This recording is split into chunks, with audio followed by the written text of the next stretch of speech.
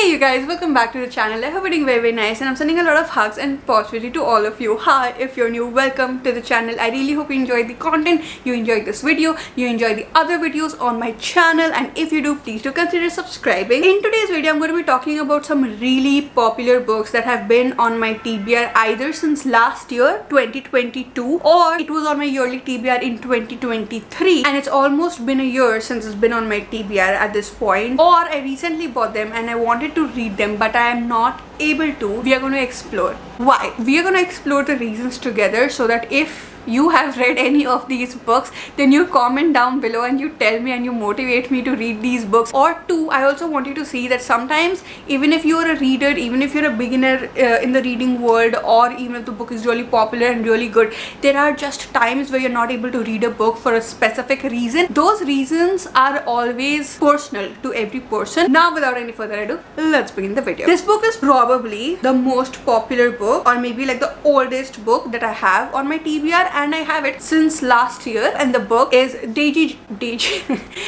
Jones and the Six by Taylor Jenkins Reid. Taylor Jenkins Reid is literally one of my most favorite authors ever, even if I have read like only 3 books by actually 3 books is a lot, but still, like, I have read 3 books by her. 2 of them are literally 5 stars, one of them is a 6 star. Number 1, I think this book is in an interview or a conversation style or something, and I have never read a book like this that does not have flowing story going on. I know that there is a plot and a story going on through the interviews, but I've just never read this style of a book, and that sort of intimidates me a little bit, because what if I don't understand things? What if I don't connect to the book the way I do with other TJR books? And number 2, I am scared that this book will disappoint me and I will not like TJR ever again. And Taylor Jenkins Reid is one of my most favorite authors, so I don't want to come to a point where I don't like her writing or I don't like her books. And I know that this is not a good reason. Most of the reasons in this video, they're not good reasons, but it is what it is, and I'm just so scared of not liking this book and not liking TJR that I'm not picking this book up. Next up, we have Fourth Wing by Rebecca Yarros. This book has rightfully earned its place in this video, even though it's fairly new. I think I got it like 2 or 3 months back, only in August, so that's like 2 months back. But I have tried to read this book at least like 3-4 times since then. I have gone max to like chapter 7 or chapter 10 till now. This was supposed to be a part of like so many other vlogs that I start thinking that in this vlog I will read it for sure. And I know for a fact that you guys are also waiting for the review of this book, but I'm not able to read it. Number 1, this book is like, just look at it. It does not look like a book to me. I mean, it is a book, but it's too beautiful. Okay, look at the gold foiling, look at the dragons. It just looks more like a prize that you win, and whenever I start reading it, I don't get the feeling that I am reading a book. I feel like I'm reading some sort of like a scripture or something, and that sort of intimidates me. Number 2, again, it's very high, and every time I start reading it and I read few chapters, I'm like, am I enjoying it enough? Oh my god, am I understanding everything? Oh my god, am I going to retain all of the information? Because there is so much information in the first few chapters. I feel like sometimes we put so many expectations on a book simply because it is hype, simply because so many other people enjoyed it, and you are scared whether you will enjoy it or not, and that is happening with me. But what I want to do is read this book without those things in my head. And number 3, it's part of a series that is going to go on for years, and the second book is fortunately probably coming out this year itself, so that is a good thing. But there are other parts that are going to come in the next few years, and I don't know if I'm ready to sign up for that, which is why I've not read it till now. I have another video in my mind that I want to read this book for, probably by the end of this month itself, so I will probably finish reading it. But if you have motivation for me, if you've read this book already, whatever it is, comment down below so that I can get over all of my fears and start reading it. Next up, we have The House in the Cerulean Sea by T.J. Klune. This, I think, is a fantasy or a sci-fi, one of those novels, and the reason I'm not able to read it is, 1, because I think it is sci-fi, and I have never read a sci-fi book. I think I've read like a couple of sci-fi books here and there, but every single time I start reading a sci-fi book, I am scared that I'm not smart enough for it, or that I will not understand the sci-fi part of it. The reason I really want to read it is because so many of you guys have told me that this is the most heartwarming book ever, and the reviews that I've seen on Instagram also, one of the most heartwarming books ever. I think a sequel is also coming for this book now, but still, I'm just like, if it is sci-fi, what if I don't understand it? What if I'm dumb? Next up, we have Tomb of Sand by Gitanjali Shri. This book I think was nominated for the JCB Prize and winner of the International Booker Prize of 2022. And I think when it was nominated for the JCB Prize, I instantly bought it. I did not even think about it for like 1 second because I really wanted to read it. But I have not read it because one, it's very thick. I have read thick books, but it is thicker than all of them. I think it's like 800 pages.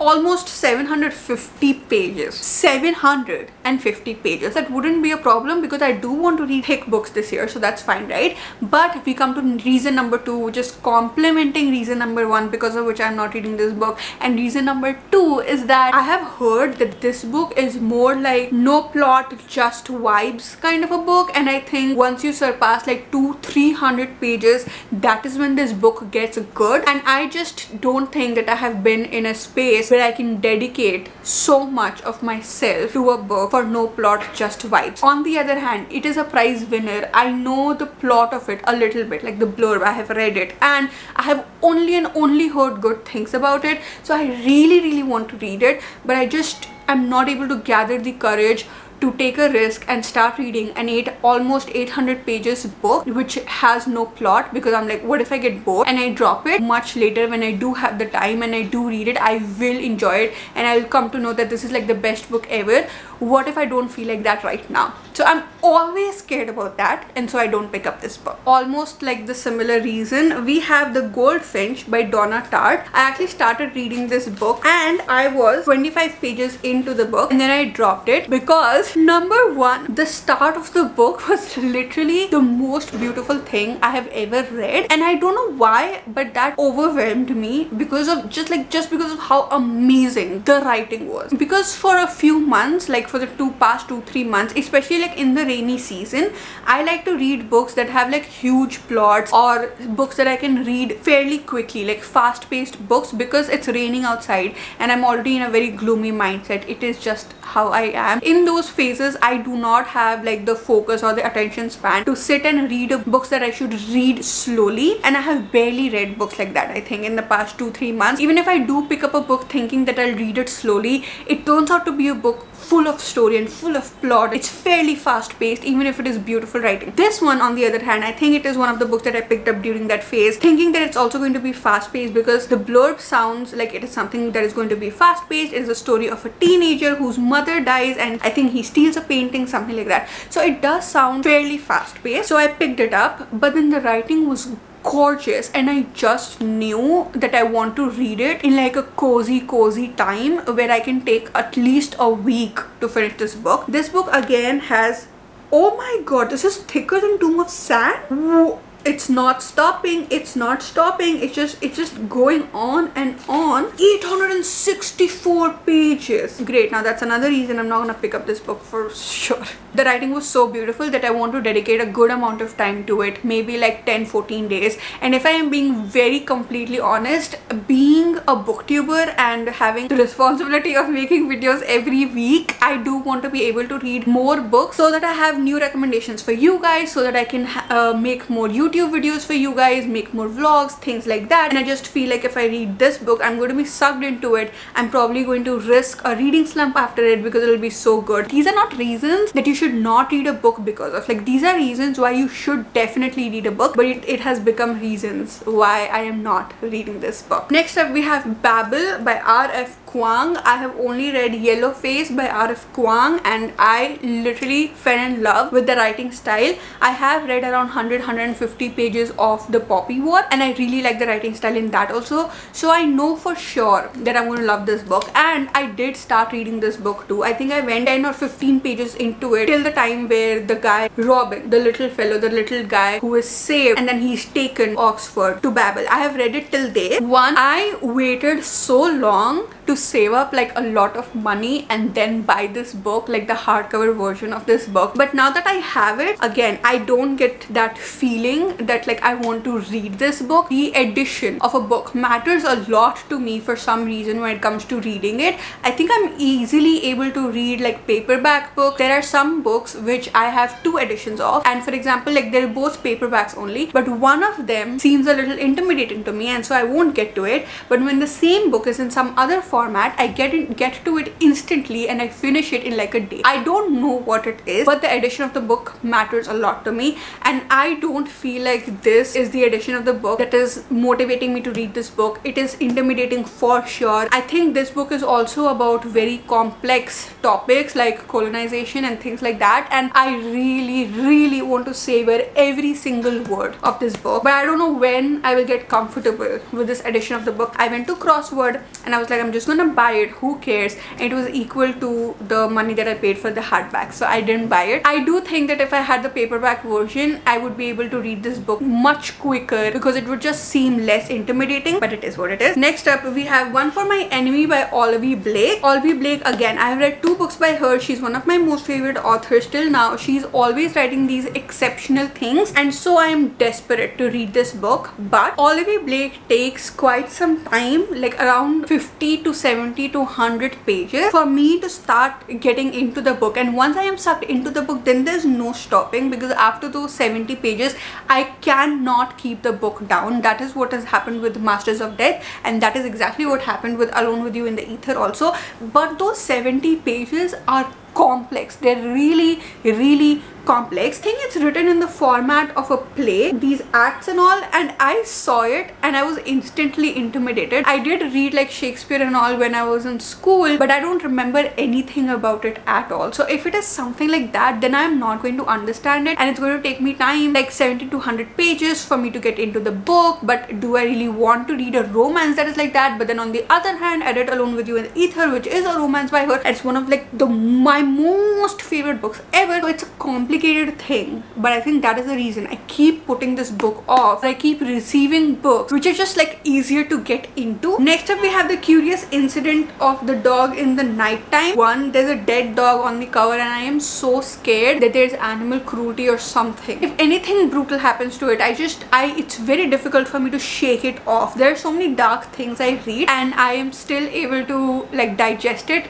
It gets really dark sometimes, but I'm able to digest it. But whenever there is something that is like some brutality that is happening to animals, it's very difficult for me to shake it off, digest it, move on, things like that, and so I'm not reading it. And 2, it's also a sad book. If there was animal brutality but it was like a happy, heartwarming book, then I would read it. I think it's also a sad book. The mixture is just not sitting right, and so even though I'm extremely desperate to read this book and I have picked it up at least a million times, I keep putting it back and I keep reading other books because I don't want to get that sort of sad. Next up, we have Maps of Our Spectacular Bodies by Maddie Mortimer. This one, I don't know how popular it is, but I remember that I saw it in multiple places and that is why I bought it. It's on my yearly TBR. I got it like in the beginning of the year itself for this year because I wanted to read it this year, and because in this book, cancer that is residing inside this woman's body is talking about the woman's body and like her life, and I think it's such an interesting premise. I saw on the inside and the writing style looks like it's very poetic. It's written in that poetic format, and as soon as I saw that format, I was like, oh my god, I don't know if I'm going to read this or not, or oh my god, it's not the kind of a book that I can just pick up whenever I want to, because I don't read much poetry. The only poetry books that I have read till now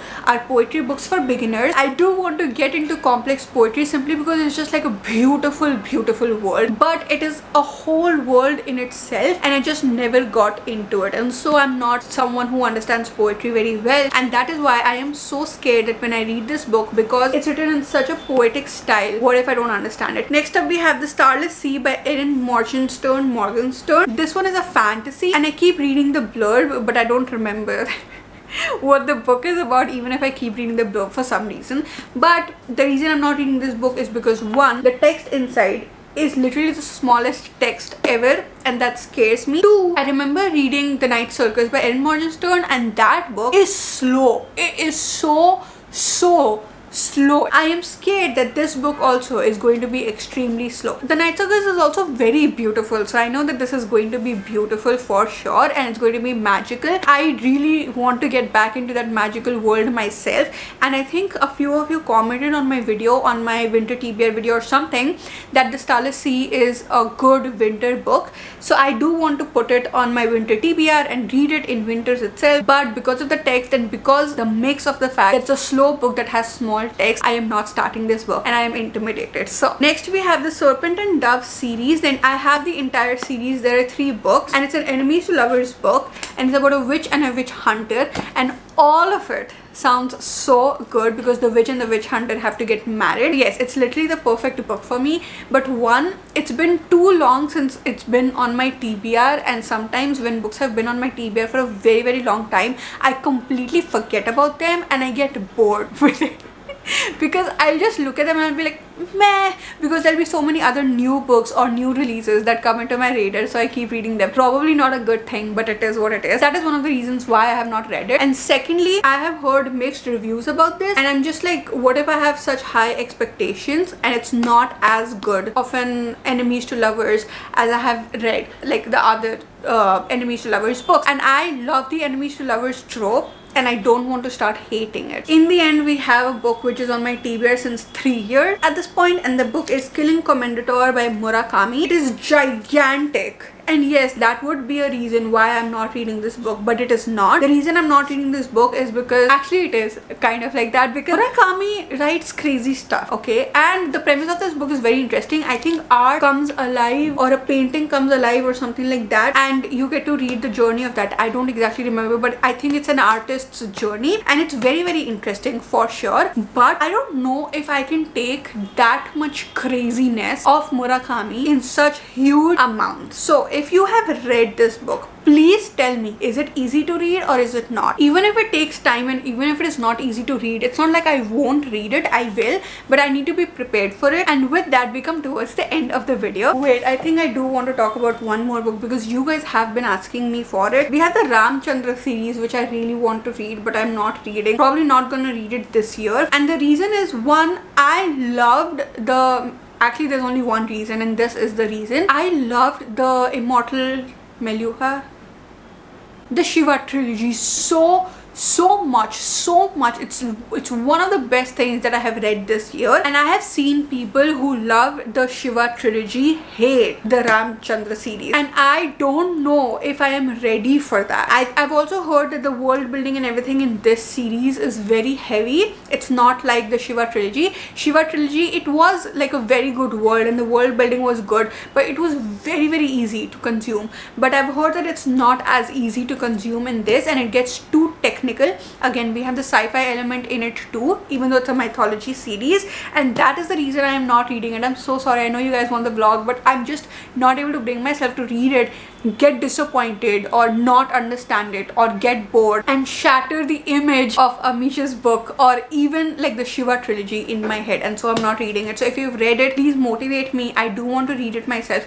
But yeah, that was not part of the plan, but I'm just gonna keep it there. With that, we come towards the end of the video. I really hope you guys enjoyed it. If you did, please do subscribe. I'll see you guys again very soon. Bye.